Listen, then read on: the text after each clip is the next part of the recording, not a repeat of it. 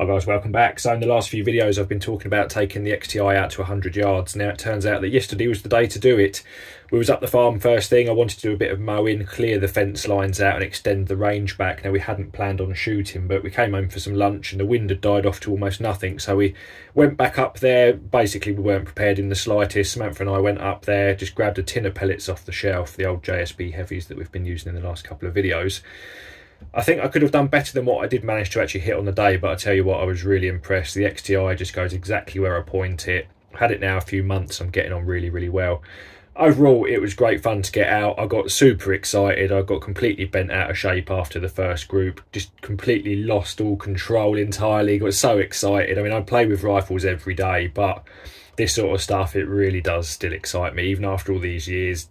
Playing with nice stuff, pushing the ranges out, it's a real test of me and the equipment, just judging the wind and everything else. So I'm really happy. It turned out really well. I'll stick the footage up now and I'll see you at the end.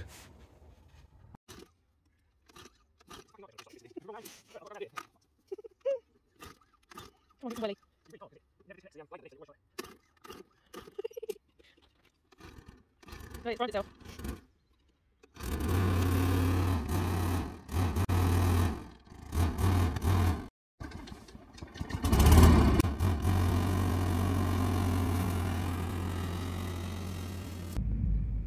Well, we'll just get another sight and shot in.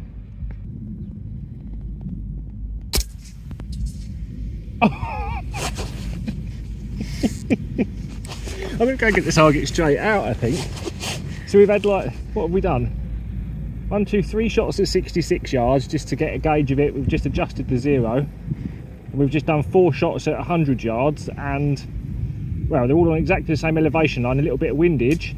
We've got, so from a 66 yard zero, we've got an additional, what's that, 1, 2, 3, 4, 5 mil dots of drop after, so about 8.5 mil dots from a 25 yard zero. We're gonna get our target straight out. Right then guys, we weren't supposed to be shooting this afternoon. I've quickly mowed. I didn't get a lot of that on film. I think Sam got a little slow-mo of me mowing. I'm actually zeroed now at 66, so I'm out to 100. I've just done 4 shots at 100 yards. That is probably about 2 inches of drift and they're pretty much on the same elevation line. So hadn't planned on it, but I've got the 40 miller here, so you can see that he's freshly painted. The little reset paddle is freshly painted as well, so I'm going to get the GoPro on now.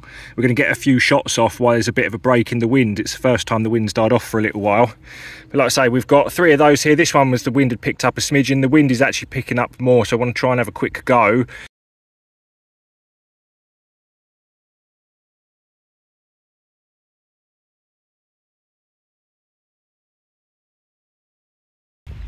Right then, so the 40 millers out, we're at 100 yards measured. You can see I've cut through the little walkway. We was the other side of that second fence line. The last few shoots at 66 yards. The wind's unusually died off quite a lot. I've got a dozen of the JSB heavies here. Here are the old ones that we've been using the last few weeks. And the Crowzilla's out. Let's have a little go, shall we? See if we can even hit it. He's pretty low to the ground. We might need to raise him up. 5 mil dots of holdover. To me, I've just 10 o'clocked it. That's less than a centimetre away. And these are unweighed pellets. We didn't have time to do any pellet prep today. I've split it. I don't think it's going to knock it over. It's in the bottom. I've actually hit it. Sam, I got it. I've actually got it on my second shot. It's split right in the bottom. It's about 7 o'clock. Right, let's see if we can do a few more then for consistency. Oh my God, my hands are shaking like a leaf. Oh, 9 o'clock. Let's give it a bit more wind.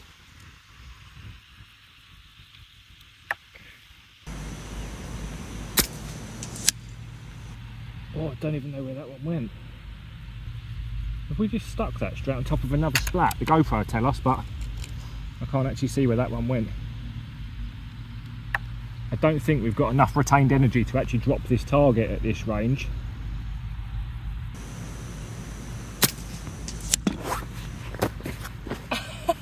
Centered it. Yeah, middled it. So that's 2 out of 4.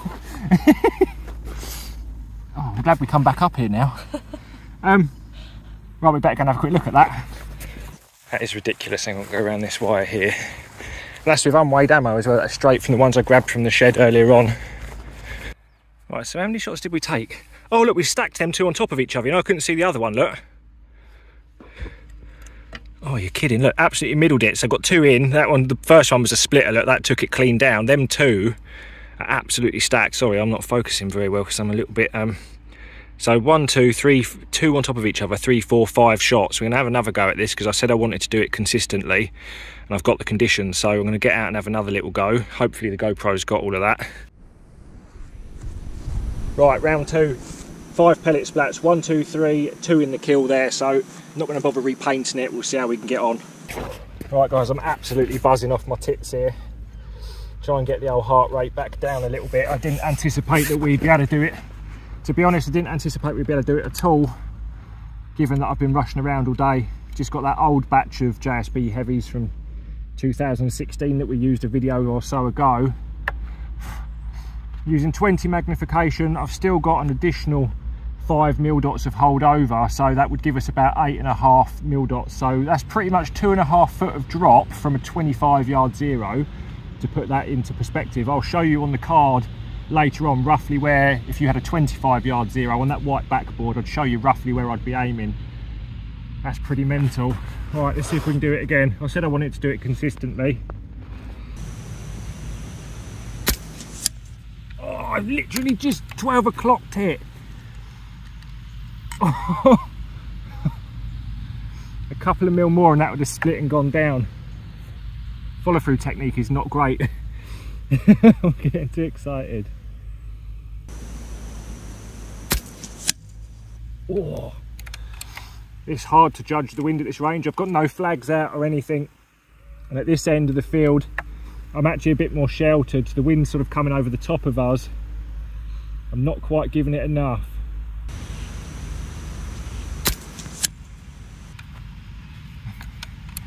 Typical, too much. Right, compose yourself, Tom.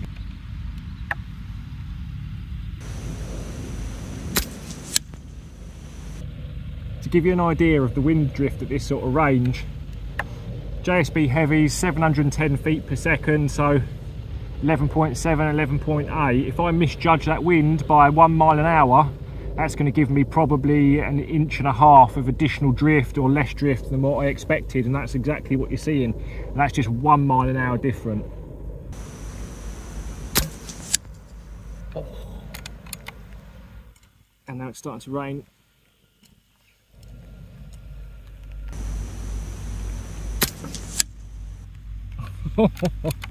I'm just chasing these gusts back and forwards. The humidity is absolutely up there today. It's red hot, but it's really grey and damp.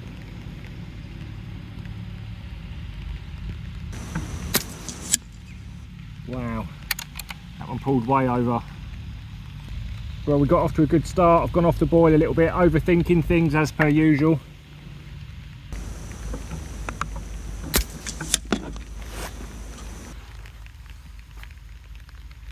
I am really surprised that we've got that. So we got a splitter early on. I mean, that was a, well, we actually hit the target, we hit the paddle, it didn't drop, but the second time we did, so that's 3 out of, I think we've done 13 shots. Well, 1 in 5, 1 in 4. That's pretty good. It's starting to rain now. My hands are going. Wow.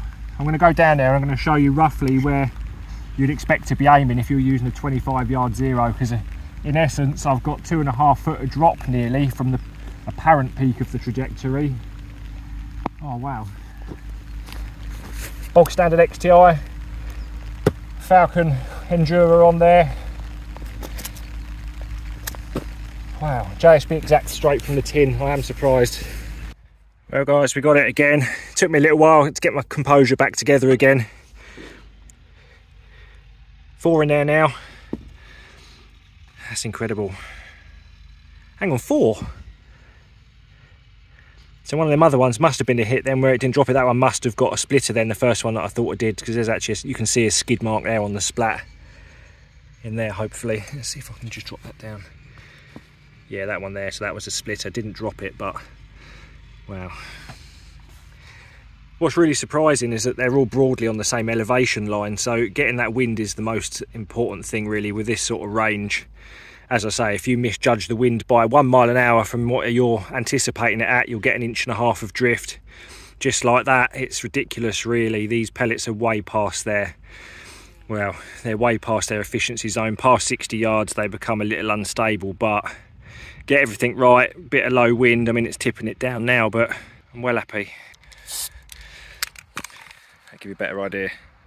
Right, so if you were using a 25-yard zero, that's pretty much what you'd be aiming off plus your windage. So yeah, no mean feat at all. I'm really stoked. Hopefully if this rain passes again, we'll have another go. I do hope that we haven't got to try and do an inch now at 100 yards. That would be incredible. Happy with that though. Right then guys, that's where the target was. You can see that field line there. We were shooting from the other side of the further fence line as you're looking at it now. That was our 66 yards, a little way out from where we are now, and we are back here. That's what I was mowing this morning. To that target there from the target board is actually 92 meters, so that's just over 100 yards to my beanbag. I'm stoked. I didn't anticipate we'd be able to do it straight away, especially with unprepped ammo.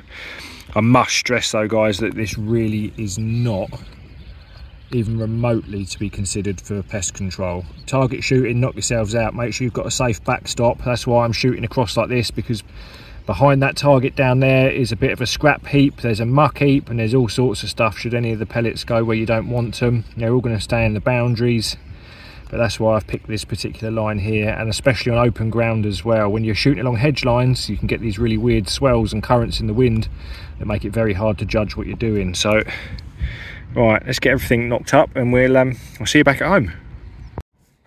We only came back up the farm to get some more blackberries. Didn't anticipate that we'd end up doing what we just have, so we do actually still need to get some for our rum. Nice, right, let's get them done. Right then guys, it's the next day. That storm rolled over, rained all evening, wind got right up terrible, so that ruined it really for the day. In the end, I was really quite happy with what we shot, considering it was a last minute thing. We had no real preparation time, no prepped ammo or anything like that. Those first 5 shots, the 2 that were in the actual paddle itself and the ones around the outside here, including these stacked ones, that equated to a 40mm group, so that's just over 1.5 inches, 100 yards with the sub 12 XTI. I'm really happy with that. Yet I still think I could have done better. I'm always always pushing for more, never quite happy, always striving for a bit more. I completely lost my composure after that first group. Absolutely lost the plot. I was all over the place, had to really rein myself back in, get the heart rate back down. Samantha was taking the mick as well. We had a good laugh up here. So overall, it's a really fun afternoon shooting. But more importantly now, I think we need to call out a few other YouTubers, don't we, really?